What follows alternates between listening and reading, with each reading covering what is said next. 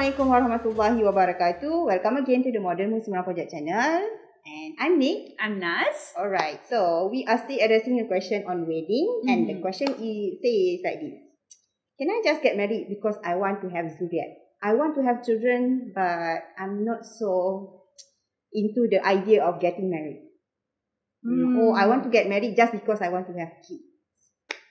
Okay, I think this is a very tricky question. Get married because of kids, because you want to have kids.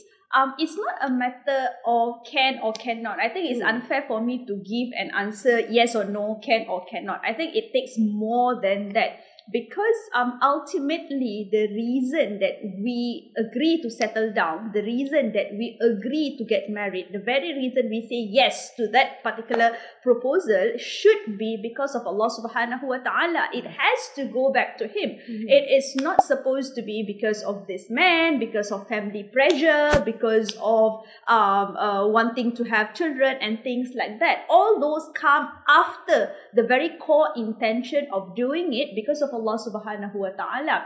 Because Nick, just imagine tau, if you get married for the sole purpose of having zuriat, and who can guarantee that you're going to have zuriat?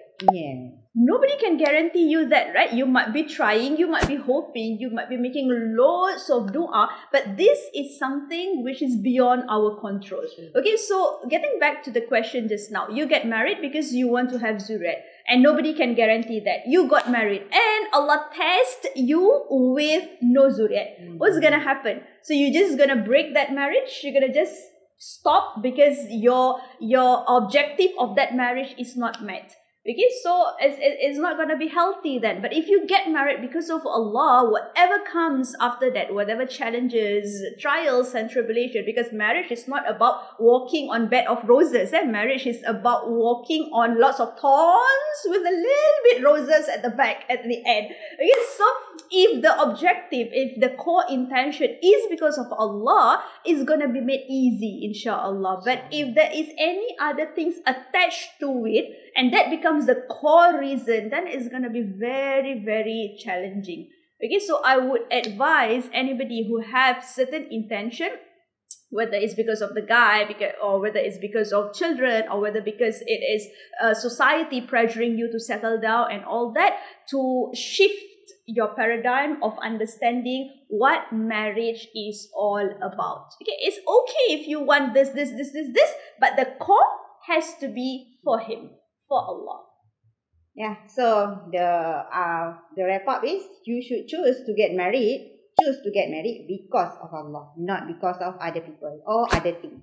I like that. I think the choice of word is very important. Okay, I really like when she said choose to get married, because I have heard some ladies who say that, Ustazah, I need to get married. Ustazah, I need to get married. Okay, so I think that's a golden tip. Okay, your choice of word is very important, because when you choose to do something, whatever adversity comes, inshallah, you're gonna able to handle it.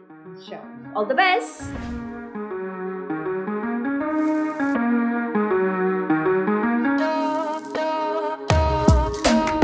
It's not a matter of can or cannot, because ultimately the reason that we agree to get married should be because of Allah subhanahu wa ta'ala. If you get married for the sole purpose of having zuriat, and who can guarantee that you're gonna have zuriat? Yeah. You should choose to get married because of Allah, not because of other people or other things. Hi! Thank you everybody for watching. If you liked and benefited from this video, do drop us a like. If you're new here, remember to hit the bell button and subscribe, then share. As Rasulullah SAW mentioned, whoever guides someone to goodness will have similar reward. So come and join us to gain this reward together.